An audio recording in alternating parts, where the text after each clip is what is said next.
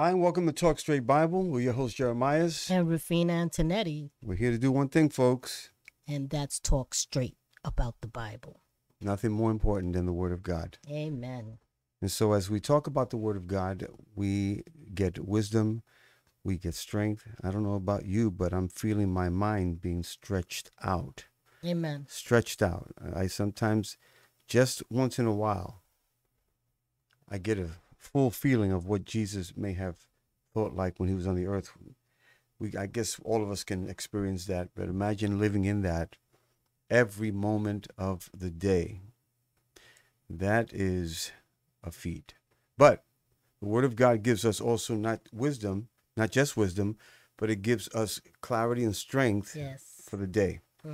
Well, we've been looking, and we're still looking into the 3 verses of Scripture in Proverbs chapter 4, verse 20 through 22. And I'm going to have my wife read that. Amen. Praise the Lord. Proverbs 4:20 through 22. My son, pay attention to my words and be willing to learn. Open your ears to my sayings. Do not let them escape from your sight. Keep them in the center of your heart. For they are life to those who find them and healing and health to all their flesh. Well, when you read that, if you just took the first few letters, the first few phrases, my son, let them, for they are. My son, let them, for they are. You say, my son, attend, let them not depart, for they are life. Yesterday, we talked about the amount of time that we spend in life hourly, and we went through a whole breakdown of that. So if you want to hear that again, you can just go back to yesterday's video. And then my wife spoke about the importance of being grounded also. That's what we are talking about today, because it says, let them not depart from your eyes. And so what is not to depart from my eyes? The scriptures. You know, I'm reminded of the words that Jesus said when he said, if your eye is good, if it's single, your whole body will be full of light. But if your eye is bad, then your whole body will be full of darkness. The body there is not talking about the physical body so much, but it's talking about the body of the soul. The body of the soul. Did you know that the soul basically is body? Remember the Bible says that God breathed into the nostrils of Adam and he became a living soul. His body became alive when God breathed him as a spirit into his body, but then the soul became alive. And so what we're looking at is the light of Scripture entering into the eyes of our hearts and in our souls. But James talks about that. He says, receive humbly the word that was given to you, grafted in your soul, because you're receiving the gold of your salvation, the glory of God, the joy of the Lord. And so we need to continually study the Word of God. And yesterday, simple questions were actually just put out there. And I'll say it again real quickly. And do you know the 10 Commandments? You say, why do we keep hitting that? Because it's the foundation, the basics of all that we are when it comes to the truth, when it comes to understanding God's way. Well, we should know them. Why? Because that's our whole life. Don't you know that we live in that every day? God first, right? No other God. Not making any images for ourselves. Not taking the name of the Lord in vain. Keeping the Sabbath, which is basically keeping the day of the Lord holy. You know, every day should be a Sabbath for us. The Jews enjoy the seventh day. It's their rest. But do you know when Sunday comes around, the first day, you know what they do? They're preparing for the next Sabbath. They have the Sabbath in mind. That's what they do. That's all they do all week. They're working, but they're working toward that one day that they rest where they could be with God. Well, and honor your mother and your father, which is the 5th commandment. The 6th is thou shalt not kill. The 7th, do not commit adultery. You know, the 8th, do not steal. Number 9, it says do not be a false witness to anyone. And number 10, do not covet. So, I mean, we live in this every day. Our eyes, our ears, our mouths, our hearts, our mind, everything that we do is surrounded in that. So do you know them?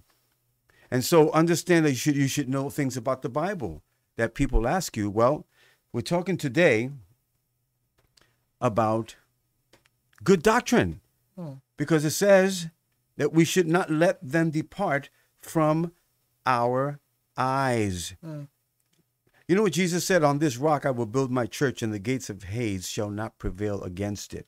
Matthew 16:18. Well, what rock is he talking about? Just before this, he asked the disciples, who do men say I am? And they said, some say you're Jeremiah's, some say you're John the Baptist. But you know, he asked a very important question to his disciples after that. He says, who do you say I am? And Peter opened his mouth quickly. You are the Christ, the Son of God. And you know what he said after this? He said, Peter, this was not revealed to you by flesh, but by my Father in heaven.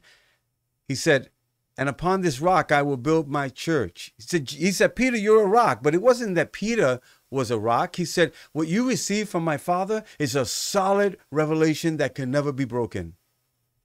That I am the Christ, the Son of the living God. And upon this rock that you receive, I'm going to build my church, and the gates of hell can never break it. So if it's like that, then we need to know what the solid rock is. And why did Jesus place so much emphasis when he said, whoever hears these words of mine and puts them into practice shall be as a man or a woman that built their house upon a rock, so that when the winds blew and the rain came upon it and it beat upon that house, it did not fall. And so why should we build upon the rock? Because the rock is solid scripture.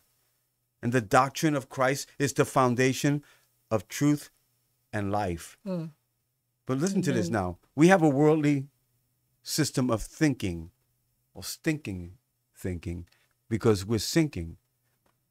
I'm looking at the world and the system of the world. You know why we keep sinking? Because we keep building upon sand. That's why our world is falling. That's why we can't get it together.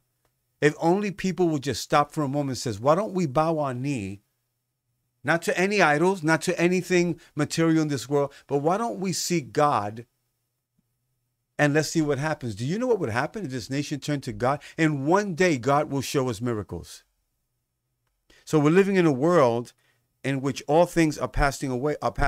You know, our kingdoms are passing away, empires are passing away, cities are passing away, institutions are passing away, families are passing away. Everything that is liable to change and corruption is passing away. Did you know that's one universal law? And it seems to prevail everywhere, and that is, in all created things, there is a tendency to be decayed. There is something sad and depressing about this, isn't it? What profit has a man in the labor of his hands? That's a question.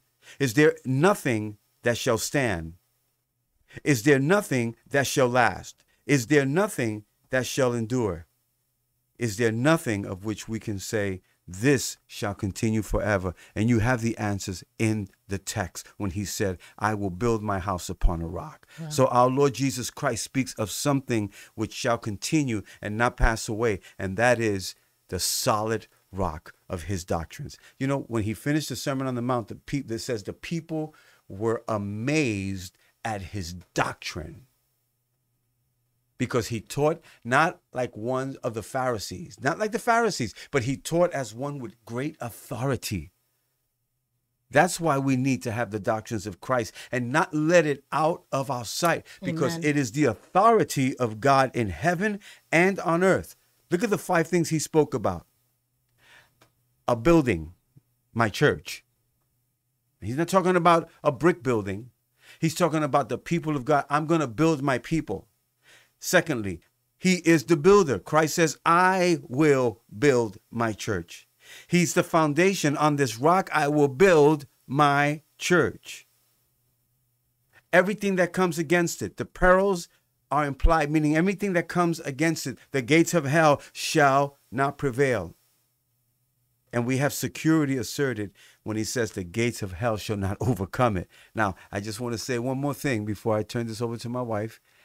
And that is that we've been spending so much. I'm talking about trillions and trillions and trillions of dollars here, just in the United States, trying to build a security system that will work to keep us safe. And every one of them has failed.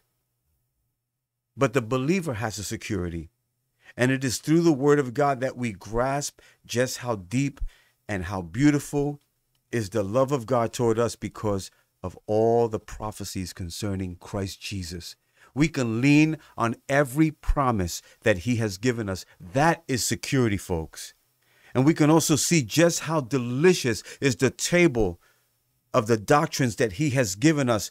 And we can eat from this delicacy of the word of God. And we can feast on the true bread of life that came from heaven right in the presence of our enemies. And I'm telling you that when we hold on to the word of God, in our communities, in our nation, they will see the solid rock of Jesus in his people when we withstand all the things that comes against us.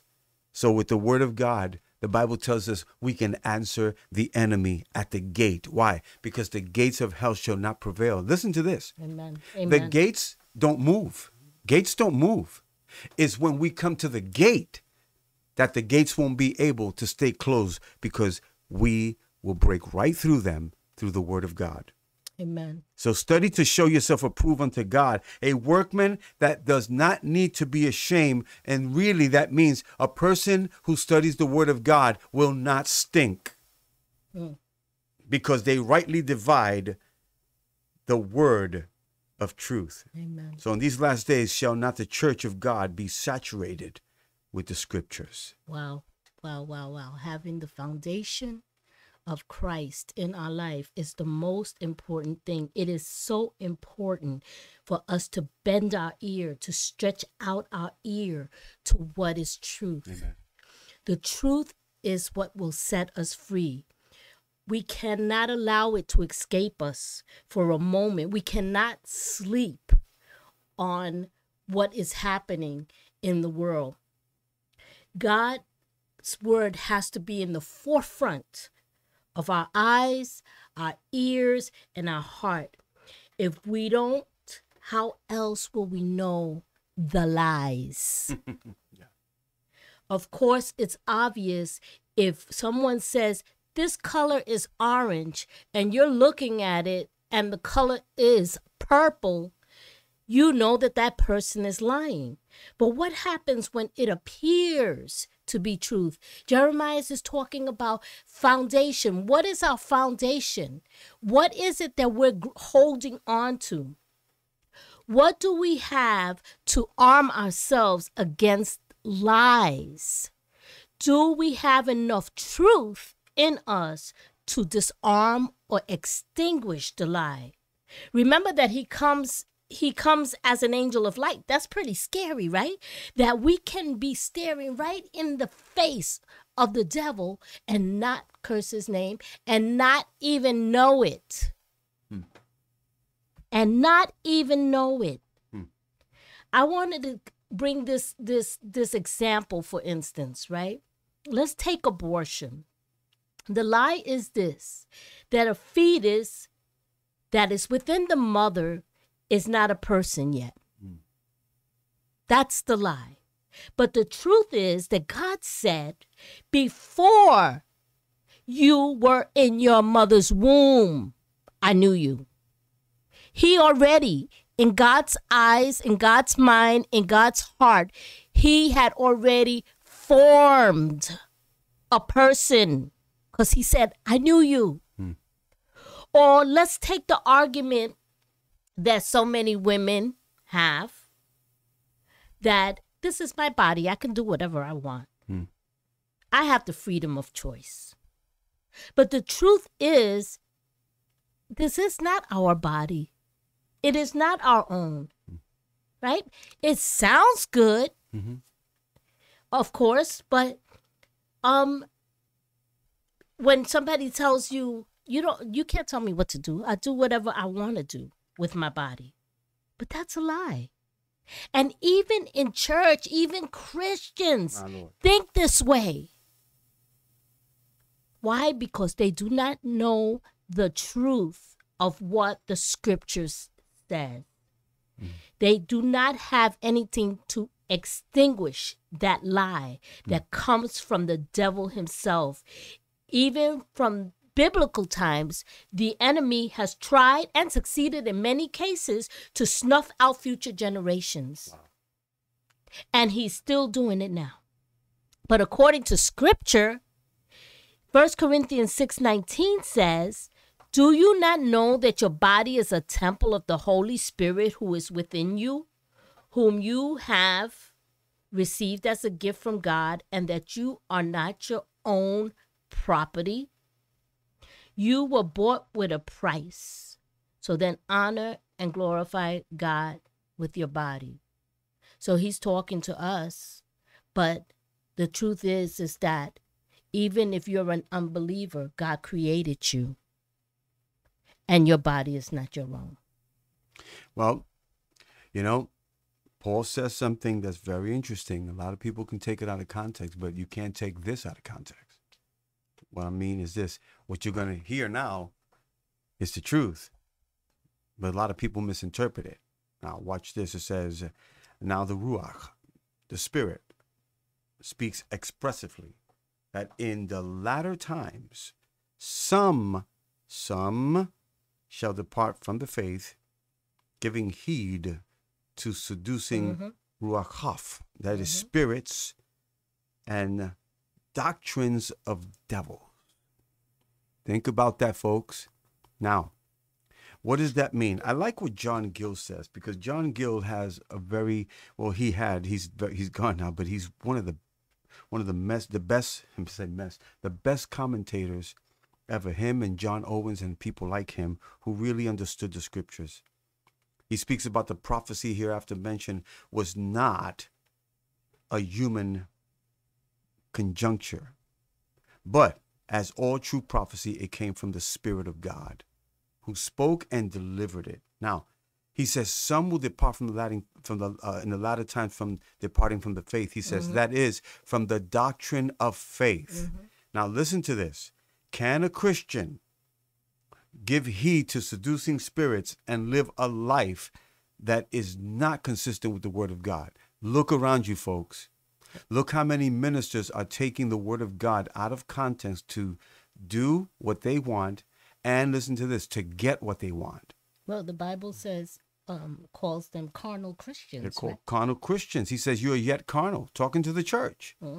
So yes, some can, as a matter of fact, if you depart from the true doctrines of Christ, you already departed from the faith that is, because the Word of God, the Bible says that faith comes by hearing, and hearing by the Word of God. So a Christian can be very well deceived. Very well deceived. It makes me sad. And it's a very sad commentary, but the fact is that they're seducing spirits, and it seems like, watch this, what is false doctrine except, like my wife said, it seems to be authentic, genuine, until you get close up to it.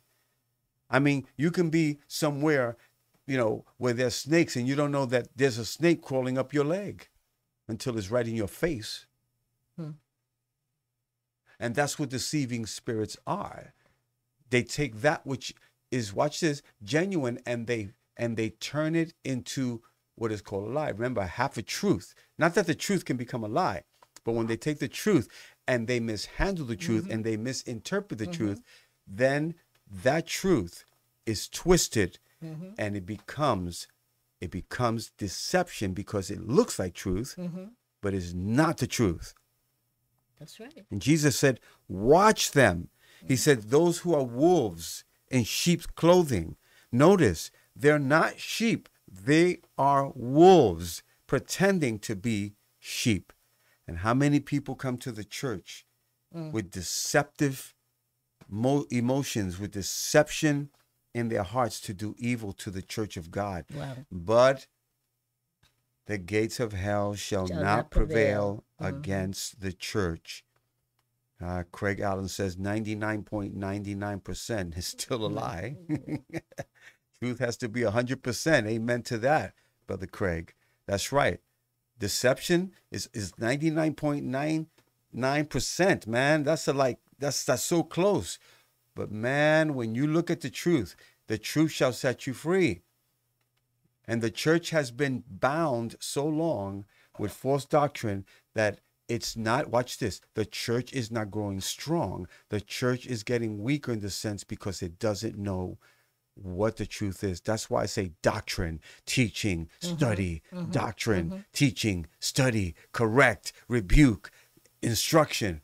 Why? Because as you grow, your mind will expand and you will see greater things in God and his personality, who he is. When you know God, you will worship him deeper. You will praise him harder. Like my sister says, praise him hard. But at the same time, you will serve him in spirit and in truth. You know, in Galatians it says, but even if we or an angel from heaven should preach to you a gospel contrary to the one we preach to you, let him be cursed. As we have said before, and now I say again. I love that about Paul. Again. Paul has no problem with saying, I'm telling you again. Again. And again. And again. And again. You know why? Because we forget. We forget. We will know it for one moment. I am so guilty of that. You could tell me one moment and then the next moment I just forgot about what you just said. Bad thing, but I'm working on it. So if anyone is preaching to you a gospel contrary to the one you receive, let him be cursed. And it says let him go to hell. But an angel, even if I don't know, angel, preach another gospel to you, may they be condemned to hell. Actually, he's referring to not so much himself. He wasn't preaching false doctrine, but even if an angel preaches to you a false gospel. And finally, be strong in the Lord and in the strength of his might, put on the whole armor of God, that you may be able to stand against the schemes of the devil. It does not say put on half of the armor. It does not say put one piece of the armor. It says put on the whole armor, the whole armor, the whole word, from the Old Testament to the New Testament, from Genesis to Revelation. Put on the whole armor so that you may stand against the wiles, the schemes of the devil. And this is the last comment here. In these last days, shall not the church of God be saturated with the scriptures? Amen. Well, one more thing. The scriptures that we read today, my son, my daughter, my people, attend to my words. Incline your ears unto my sayings. Let them not depart from your eyes. Guard them in the midst of your heart. And we're going to be getting into the last part of this tomorrow, God willing, for they are life unto those that find them, and health, medicine to all their flesh. God bless you. Have a wonderful spirit-filled day. And until we meet again, Shalom.